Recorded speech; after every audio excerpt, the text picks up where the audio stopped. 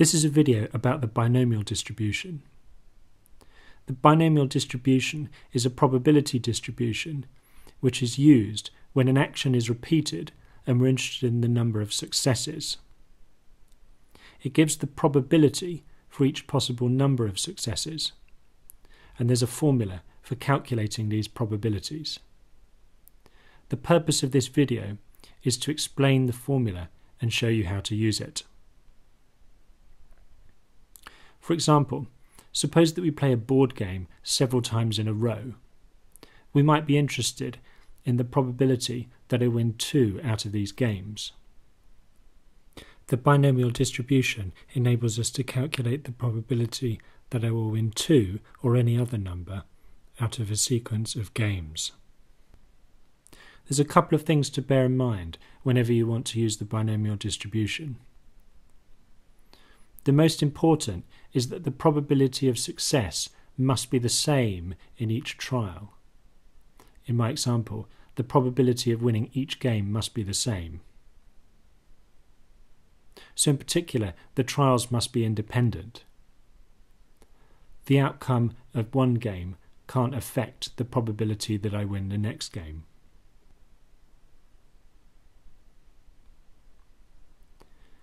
Now, the most important question in a study of the binomial distribution is, what's the probability of getting X successes in a sequence of N trials? Let's look at some examples. Suppose that we play Carcassonne 3 times in a row. Let's work out the probability of winning 2 games out of 3. We can do it by drawing a tree diagram. Suppose that the probability of me winning is 1/3 and the probability of you winning is 2/3. I'll write S for me winning, S for success, and F for me not winning, F for failure. We can assume that the probability of me winning each game is the same, and that the outcome of one game doesn't affect the probability of me winning the next one. Well, you can see that there are 3 ways in which I can win 2 games out of 3. I can win the first 2 and lose the last one, or I can lose the middle one, or I can lose the first one. You can also see that each way has the same probability, because each time we'd have to multiply 1/3, 1/3, and 2/3, just in a different order. So the probability of me winning 2 games out of 3 is 3 times 1/3 squared times 2/3. And if you work that out, it's equal to 2/9. Now let's look at a different example. Let's suppose that we play 5 games of Ticket to Ride in a row. Let's work out the probability of winning 2 games out of 5. This time we'll assume that the probability of me winning a game is 1/4.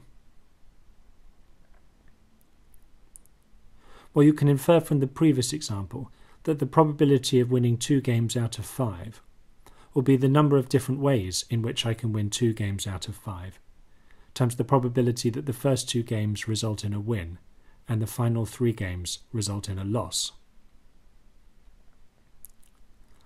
The probability of winning the first 2 games and losing the last 3 is 1/4 squared times 3/4 cubed. Remember that the probability of winning a game is 1/4, and so the probability of losing a game is 3/4.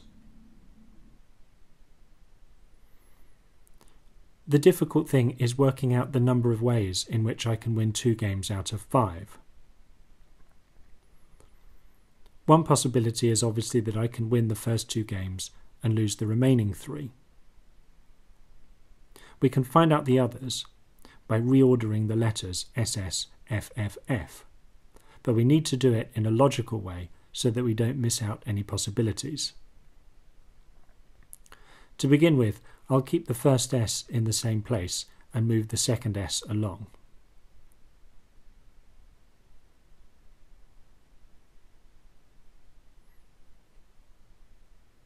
That gives 4 possibilities.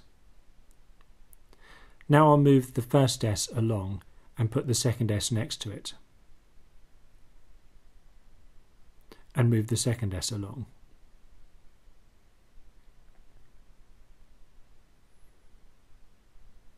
Now we've had 7 possibilities. Moving the first s along again gives a total of 9 possibilities, and moving both s's to the end gives a total of 10 possibilities. So the number of ways of winning 2 games out of 5 is 10. And that means that the probability of winning 2 games out of 5 is 10 times a quarter squared times 3/4 cubed.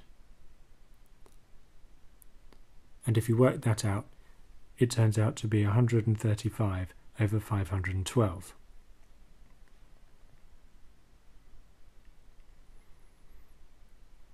Now let's address the general question: what's the probability of getting x successes in n trials? Remember, this is the key question in any study of the binomial distribution. Suppose that the probability of success is p. In that case, the probability of failure is 1 minus p. So the probability of x successes in a row followed by n minus x failures in a row is going to be p to the power of x times 1 minus p to the power of n minus x. Okay, now there's some notation for talking about the number of ways of getting x successes in a sequence of n trials. You can write an n above an x and put them in brackets, or you can write a c with an n above and to the left and an x below and to the right. And both things you can read out n choose x. But remember, this is just notation for talking about the number of ways of getting x successes in n trials. So using that notation, we can say that the probability of x successes out of n is n choose x times p to the power of x times 1 minus p to the power of n minus x. So this is the key formula that you need to remember for the binomial distribution. It can be rewritten like this.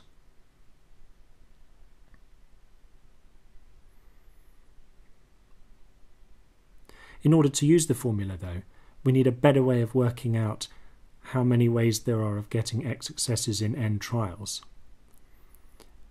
It's not very helpful if we have to count them all every time. First of all, because in some cases there's a very large number, and secondly, because it's easy to make a mistake when counting. Fortunately, there's a formula which says that n choose x is equal to n factorial over x factorial times n minus x factorial. For example, it means that 5 choose 2, the number of ways of getting 2 successes out of 5, is 5 factorial over 2 factorial times 3 factorial. I'll show you how to calculate this. 5 factorial means 5 times 4 times 3 times 2 times 1. 2 factorial means 2 times 1. And 3 factorial means 3 times 2 times 1. So 5 factorial over 2 factorial times 3 factorial is 5 times 4 times 3 times 2 times 1 divided by 2 times 1 times 3 times 2 times 1.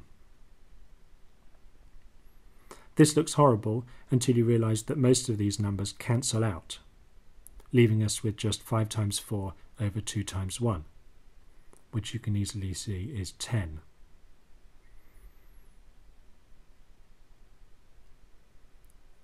So now we can give a more helpful version of the binomial formula.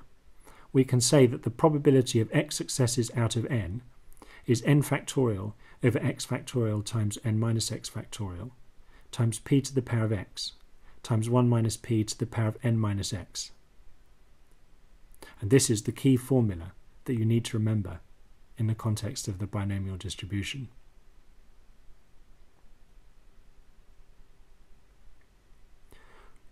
There's another method for finding the number of ways to get x successes out of a sequence of n trials. It uses Pascal's triangle. Suppose we write the binomial coefficients in the form of a triangle like this, and we calculate all these coefficients. The resulting triangle is full of patterns. For example, along this diagonal are the numbers 1, 2, 3, 4, 5, and so on. Along this diagonal are the triangle numbers 1, 3, 6, 10, and so on. But the most important pattern is that each number in the triangle is the sum of the two numbers above it. For example, 3 is 2 plus 1. 6 is 3 plus 3. And 10 is 4 plus 6. We can use this pattern to create more and more rows of the triangle. For example, you can probably work out that the next row must be 1, 6, 15, 20, 15, 6, 1. Okay, well, it's easy to remember the first few rows of this triangle, and you can always construct more if you need to. Let's see how we can use it to find 6 choose 4. First of all, we need to find the row which starts 1, 6. The 1 at the end of the row will be 6 choose 0. So the 6 is 6 choose 1. The 15 is 6 choose 2. The 20 is 6 choose 3. And the 15 is 6 choose 4. So 6 choose 4 is 15. For small numbers, it's probably quicker to use Pascal's triangle than it is to use the factorial formula. But in any situation, it's up to you which method you want to use to calculate the answer. Okay, so let's summarize what we know about the binomial distribution. At the same time, I need to show you a bit of new notation. We've got a sequence of trials, and let's call the number of trials n. In each trial there's a probability of success, which we call p, and we're interested in the number of trials which result in success, and let's call this random variable x. The new bit of notation is that we can say that x follows the binomial distribution with parameters n and p. So that means that x is a random variable which has the binomial distribution where there are n trials and p is the probability of success. What we've discovered is a formula for the probabilities. We can say that the probability that x trials out of n result in success is n choose x times p to the power of x times 1 minus p to the power of n minus x. And we can also write that like this. We know that n choose x is equal to n factorial over x factorial times n minus x factorial. So we can also say that the probability of getting x successes out of n trials is n factorial over x factorial times n minus x factorial times p to the power of x times 1 minus p to the power of n minus x. Let's look at some examples. First of all, suppose we have a random variable which is equal to the number of successes in a sequence of 6 trials where the probability of success is 2/5. What's the probability of 4 successes out of 6? Well, the probability of 4 successes will be 6 choose 4 times 2/5 to the power of 4 times 3/5 squared. We know from our earlier work that 6 choose 4 is equal to 15. So the probability that x is equal to 4 is 15 times 2/5 to the power of 4 times 3/5 squared. And if you work that out, that's equal to 0.138 to 3 significant figures.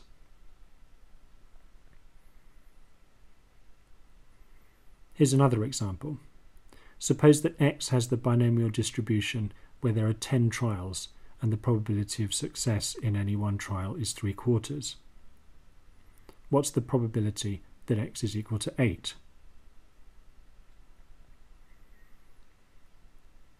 Well, the probability of 8 successes out of 10 will be 10 choose 8 times 3/4 to the power of 8 times 1/4 squared. We'll have to work out 10 choose 8, and let's use the factorial formula. 10 choose 8 is 10 factorial over 8 factorial times 2 factorial. That's the same as 10 times 9 times 8 times 7 times 6 times 5 times 4 times 3 times 2 times 1 divided by 8 times 7 times 6 times 5 times 4 times 3 times 2 times 1 times 2 times 1.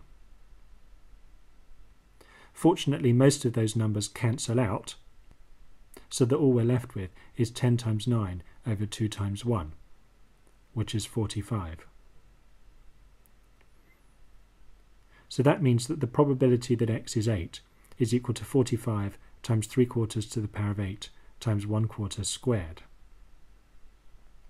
And if we work that out, it's equal to 0.282 to 3 significant figures. One last example. Suppose I throw 5 dice. What's the probability of getting 2 multiples of 3? The thing we're interested in here is the number of multiples of 3. So let's say that the random variable x is the number of multiples of 3. We can say that x has the binomial distribution, where 5 is the number of trials and 1/3 is the probability of success. The chance of getting a multiple of 3 must be 1/3 because there are 2 multiples of 3 and 6 possible numbers. The question is asking us for the probability that x is equal to 2. It's asking us how likely we are to get 2 multiples of 3. And we know that the probability that x is 2 is 5 choose 2 times 1/3 squared times 2/3 cubed. Using Pascal's triangle, we can see that 5 choose 2 is 10. So the probability that we're looking for is 10 times 1/3 squared times 2/3 cubed.